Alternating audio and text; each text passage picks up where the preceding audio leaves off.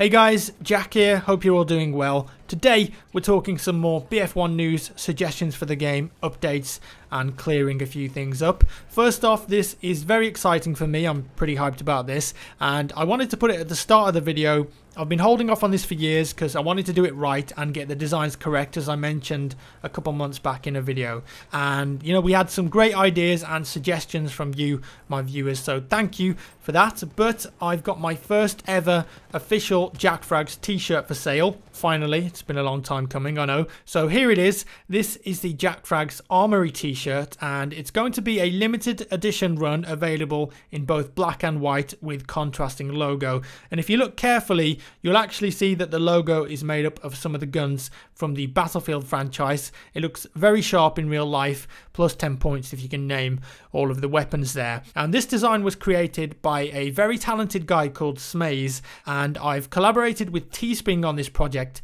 to make them available. If you want to pick one of these up, they're available to buy at teespring.com/store/jackfrags or bit.ly/jackfrags. I'll put a link in the description below. Shipping globally, and as I said, you can get these in black or white. There's the standard short sleeve version with the classic shape, and that's what you can see here. And there's also a woman's version of the t-shirt available too that's got a scoop neck and shorter sleeves if you fancy that one instead. Not that I have that many girls watching, but I know there's a few, but they are available there if you want one. I have to say, I'm really proud of these and how they've turned out. This is my first ever merchandise and hopefully you guys like the design, and we've really worked hard on getting this right first time. I want my merch to be something that you actually want to wear, something that's cool, something that's sought after, and I think this t-shirt looks pretty cool. I think we've achieved that goal. And as I said, this t-shirt will be a limited run available to buy for 14 days from now until July 13th at 8 PM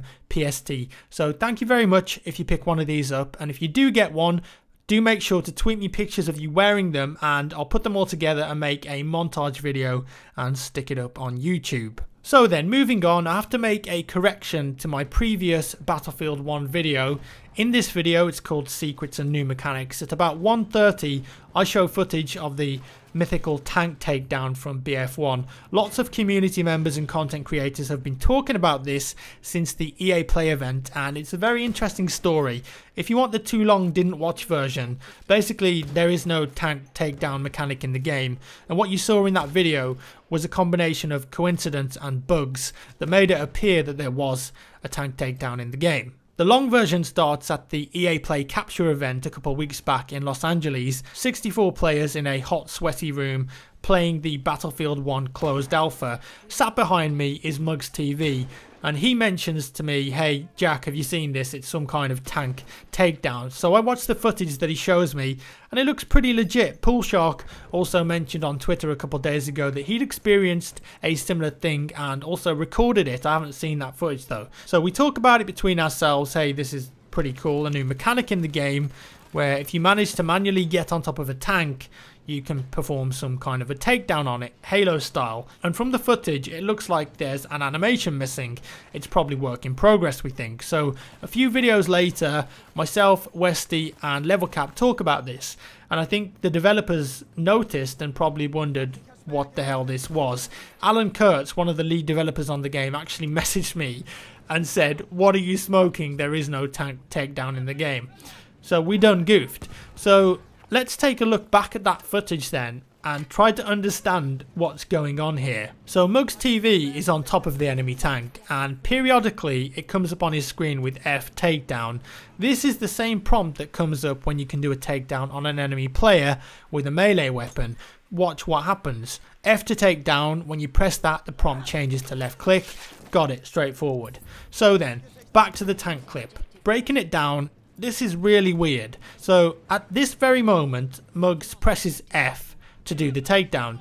His weapon disappears and the prompt changes to left click. His view moves downwards and there's an explosion. Watch it in real time so you can see and hear it without my commentary. We have lost objective Edward. Wir haben ein Ziel verloren!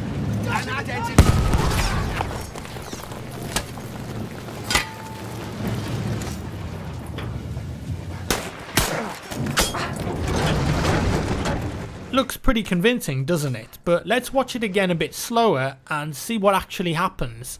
So Mugs presses F, gun disappears, the animation plays, or doesn't play, let's say, but all of a sudden the driver of the tank, in this case his name is Flabaliki, great name by the way, his model is now hanging out of the side of the tank, clipping into it. And note that he's a normal soldier model, and he's actually a German soldier even though he's on the British team here, and somehow he manages to equip an anti-tank grenade and throw it at his own tank, causing the explosion and the damage. But the tank is still moving, and then, even weirder, he actually gets out of the tank after that, and his character model has changed into the British tanker class model. Mugs then gets into the tank by pressing E and carries on his way. Really confusing when you slow it down, but I think what's happening here is that when Mugs is on top of the tank, his game client thinks that Flabaliki, the driver of the tank, is just stood right in front of him rather than in a vehicle, which is obviously a bug, and offers him the normal melee takedown. He accepts that offer, presses the F button, and that's where the game breaks and goes, what the hell just happened? What are you doing to me? I think this is brilliant and really interesting, and it goes to show how what you want to see isn't necessarily what's happening on some occasions. And also how we can report information incorrectly because of a bug and just coincidence and hype and rumours, and because of trailers of the game showing people crawling around on tanks. You just build up this idea in your head. Interesting topic of discussion anyways, but I just wanted to put that out there and say, hey, you know, I was wrong. A couple of other people were wrong. It's just a series of bugs and coincidences that have lined up in the right way, and on first glance it appears to be a new work in progress mechanic in the game that wasn't ever there to begin with. Should something like this be in the game though? I don't know. Let me know what you think down in the comments below. So next up, DX12 support. A couple of other websites have reported on this already, but looking through my footage in the options menu, we can see that BF1 will have some kind of DirectX 12 support. You can toggle it on and off here in the advanced graphics options. The game already looks balling out of control, of course, but apparently DX12 will make it look even better. Techfrag.com reported that EA is working closely with AMD to bring something called DX12 Fireworks to the game, which along with the chipmaker's asynchronous shaders feature should make Battlefield 1 one of the best looking games of the year.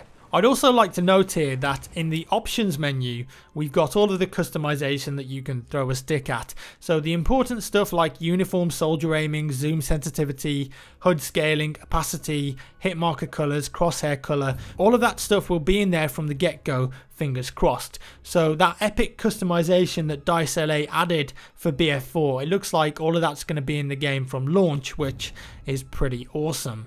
Moving on, another topic I wanted to discuss was sound in Battlefield 1, or let's say Battlefield games in general. Obviously DICE have got to a point now where their games have some of the best industry leading sound in them. It's bassy, crunchy, they have ambience, the sound propagates throughout buildings and rooms, the gunshots and explosions sound very authentic. They're really good at that stuff. Now, another aspect of sound in the Battlefield games is voice chatter.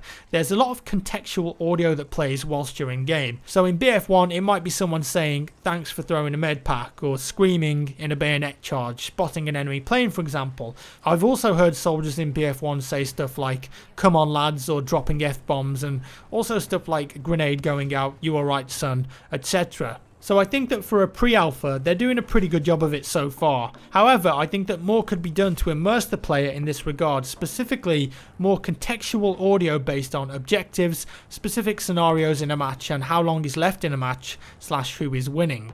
And the thinking behind this mostly comes from me rewatching back some of the trailers that the DICE video team created for BF3, BF4 and BF1. Amazing trailers, but something that they do is add a load of audio on top that's not actually in the game. And that really gives these trailers that special goosebump inducing feeling. Have a watch at some of these clips that I've cut and just listen to the amount of audio that they've added to the trailers that isn't actually in the game.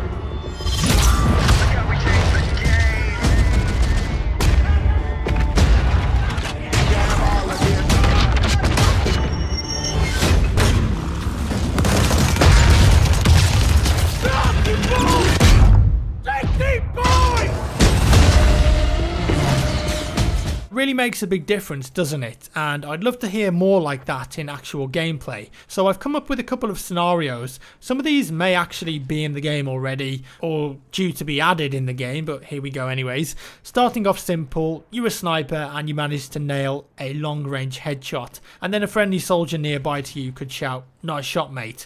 Getting a bit more complex here. The next scenario is this. Say the game is really close and you're pushing forward towards an objective with your squad. One of them then says something like, "Come on boys, this is our last chance for victory." Or if you're in a biplane with a gunner and you manage to knock off an enemy plane's wings, perhaps one of the characters in the plane with you shouts while laughing, "We just knocked his bloody wing off." Or, you know, like in the BF1 trailer I showed you as you're speeding towards a tank, "Stop you fools, dig deep boys."